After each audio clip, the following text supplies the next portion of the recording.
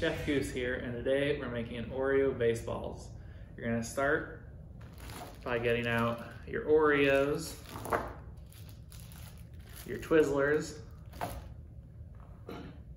and your white almond bark, and your cream cheese.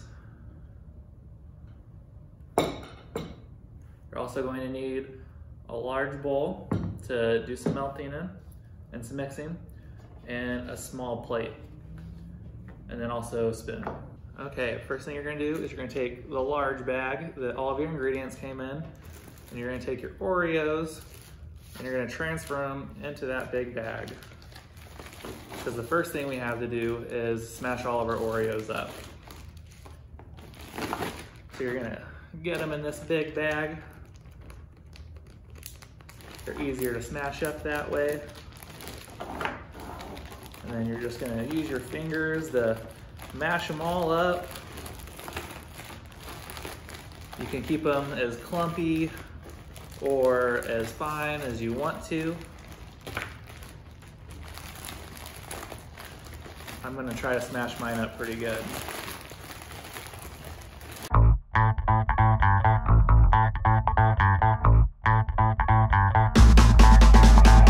Once you have your Oreos smashed, you're gonna open up the bag and you're gonna take your large bowl and pour all of those Oreos out into your bowl. There's gonna be a bunch of stuff stuck to the top, but we're gonna go in with a spoon, or I have a little cream cheese spreader here. I'm gonna scoop out all of that good stuff.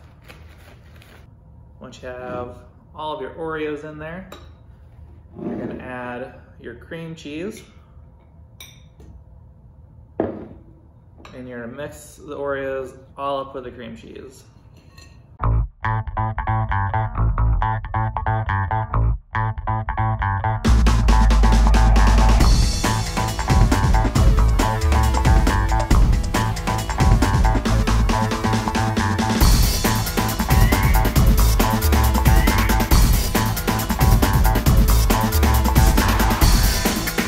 Once you have your Oreos all smashed up, we're gonna next make the balls. You might have noticed that I decided to switch back to the bag from the bowl, and that was just because for me it was easier to mix up in the bag, and I preferred that. If your parents happen to have a mixer, you can ask them for help and see if they'll help you blend it. And then once you have it all mixed up, we're ready to shape the balls. We're gonna empty the big bag into our bowl.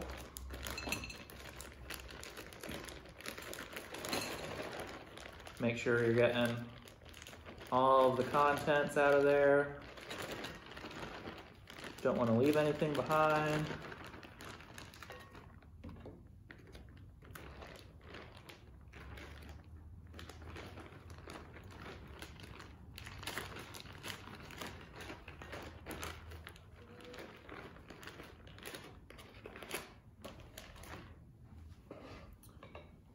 Once you have them all emptied into your bowl, make sure you wash your hands before you do this, but you're gonna take small chunks of the dough and shape them into little tiny baseball shapes.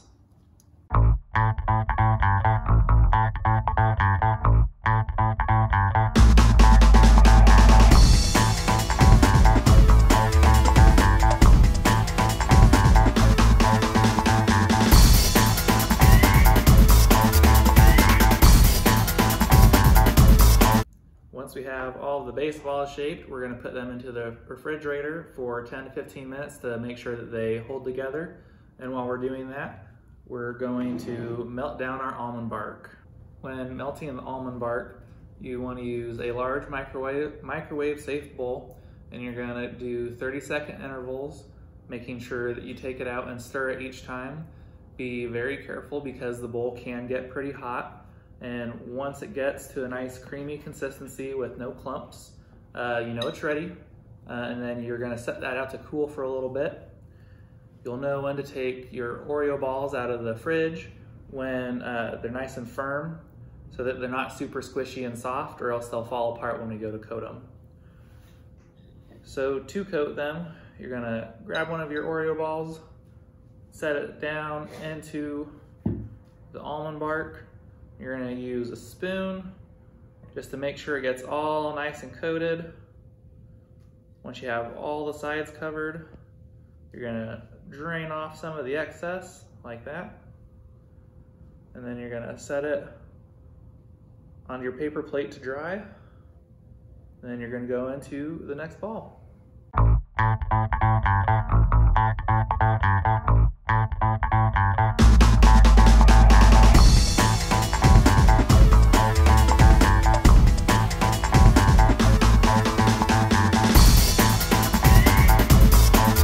Once you have all the Oreo baseballs covered, you're gonna let them dry before our last step. Right after you finish covering your Oreo baseballs in almond bark, you're going to take your Twizzler out of the bag, and we're gonna make our laces. So first thing you're gonna do is you're going to separate a couple of strips off of the Twizzler.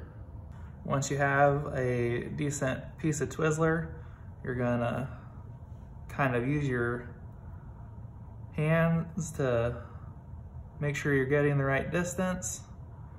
And we're gonna start to form the laces of our baseball, giving those a good press, making sure that they're sticking into the almond bark. If you wait too long, they might not want to stick very well, so it's really important to do this right after you get them covered, because you can see on mine that they're not wanting to stick the greatest, but that's because I waited too long. If they're not sticking very well, you can dip a little bit of the edges into the almond bark that's not dried yet, and that'll help them stick to your baseballs.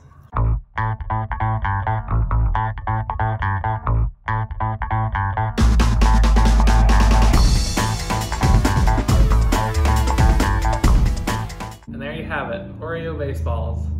When I make snacks, I like to share with friends, and so I have my good friend Miss Jelly here to tell us how we did.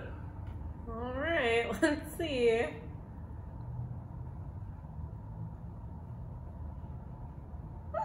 Thanks for joining us for making these Oreo baseballs, and we'll see you next time.